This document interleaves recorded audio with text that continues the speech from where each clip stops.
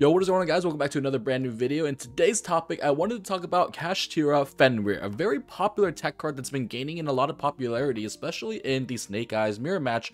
And I actually think this card has a lot of potential outside of the Snake Eyes mirror match as well. So we're going to go ahead and talk about all the pros and cons of this card. Now, I did briefly go over it in my Fire King deck profile that I got top 4 with at my Santa Clara Regionals, and that is on my channel. If that's something you guys are interested in, you guys want to see like my input there, or just a full profile and how I used it into the Fire King deck, you guys can check that out. But in this specific video, I wanted to go dive a little bit more in depth about Kashtira Fenrir as a whole into this entire format, right? So obviously we all know it's extremely good into the Snake Eyes mirror match, right? So because of how the mirror match is working, we do have lots of shifts in the meta, and I do think Kashtira Fenrir is one of those ways that you can capitalize on this meta shift. Now, what do I exactly mean by that, right? It's now become kind of like a common trend for, pretty much every Snake Eyes or Fire King deck right now to play a bunch of hand traps, and these are the hand traps I have in front of your guys' screen. Ignore the hand, but whatever is on the field, these are some very popular hand traps right now, right? Now, some of them I don't have listed, such as Infinite Impermanence, but that typically doesn't count because that's one of the few outs to Fenrir, right? But look at all these cards that people play, right? Droll and Lockbird, Ash Blossom and Joyous Spring, Effect Veiler, Ghost Bell and Haunted Mansion, Ghost Mortar and Moonlit Chill, and obviously the Nibiru, right?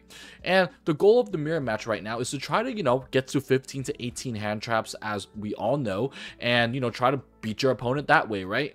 And whenever you draw a critical mass amount of hand traps, such as 3 hand traps or even 4 hand traps, which you probably will if you were playing up to like 18, 21 hand traps, what's going to happen is it's going to invalidate cards that are very popular, such as the Lullaby of Obedience and the Crossout Designator, right? So Crossout Designator, just for example, will be able to hit out, 1 hand trap, and if you have 2 hand traps, then, Crossout will probably beat 2 hand traps, because you can cross out the first hand trap, and then your just regular combo, Snake Eyes combo, typically beats another hand trap, right? But once you start drawing 3 and 4, this crossout isn't really doing much anymore, because like you're not using the effect or you're not getting the value of what crossout is getting if they open 3 to 4 hand traps, because your combo is being stopped, and it's kind of like you use crossout for no reason, right? Same thing with Lullaby of Obedience, right? The goal of Lullaby is so that you have more plays, so you have your Snake Eye Ash, your Witch, and then you can Lullaby potentially for like a Poplar or something like that. It basically allows you to get more extenders, but obviously how the mirror match is going with our bunch of hand trap strategy here, that it gets rejected by that type of strategy a lot. So what I'm trying to say is critical mass amount of hand traps, 3 to 4 hand traps, will very much so invalidate Crossout and invalidate Lullaby. Now let's go back and talk about our Fenrir card, right? Fenrir actually plays very well into this type of strategy. Now, as you guys can see, like I showed earlier, none of these cards trade into Fenrir at all. So a very common example that I was showcased in another previous video, but I'll just explain it again briefly, is let's say I normal summon a copy of Snake Eye Ash, activate the effect, and my opponent has Effect Veiler, Ghost Bell, Ash Blossom, Ghost Mortar, and all these cards. If I cross out one of them, I'm still gonna lose, like I said earlier. But if I have a Fenrir on the board, and even if my Snake Eye Ash gets hit with an Effect Veiler or an Infinite Impermanence or cards like that, the Fenrir now will be able to trade very heavily into these very common hand traps, such as these ones here. Fenrir into Droll and Lockbird, Droll doesn't do anything. Same with Ash Blossom, same with Ghost Bell, same with Ghost Mortar, and same with Nib, and they have to play into this Fenrir, which isn't easily doable, actually, right? If they have a copy of Dia Bellstar, the Black Witch, they actually can't activate the effect efficiently, because if they do, you can just banish the Witch face down, and they don't have a card to send with the original Sinful Spoils. As well as normal summoning a copy of Snake Eye Ash, if you banish the Snake Eye Ash, then they don't actually have a way to, tribute it off to get the Flamberg Dragon. So the Fenrir is actually a very solid interruption as a card alone, on top of beating the critical mass amount of hand traps. And that's essentially why I think it's good in the mirror match right now, and it takes over cards like Crossout and Lullaby because of the role that it fills into the current meta shift. Obviously, if we go down to like 12 hand traps or go into a more board breaker approach, then it changes. But we always need to adapt to the meta and see what people are playing currently in the meta game, so that we can get a edge in our in our decks, right? And because of how it works right now, I think Fenrir is absolutely amazing.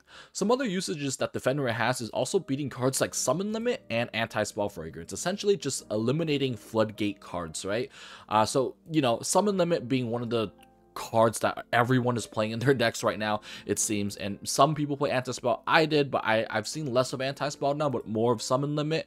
And the Fenrir is absolutely insane into the summon limit, because if you just, even if you reach the 2 limit summon, you know, special summon Fenrir, normal summon Snake Eye Ash, you get Popular, and then, you know, they summon limit on the Popular because that's what they should do, and then you can literally just enter battle phase, clear their card, and if you don't have an extending play after, you actually don't even have to banish the summon limit. You can just banish their monster, for example, keep the summon limit on field, and lock your opponent out of the summon limit, because it's not easily outable by your own opponent, because you do have a Fenrir that can banish Snake Eye Ash, because the way they get rid of their own summon limit is to send it with Snake Eye Ash to get Flamberg Dragon, right?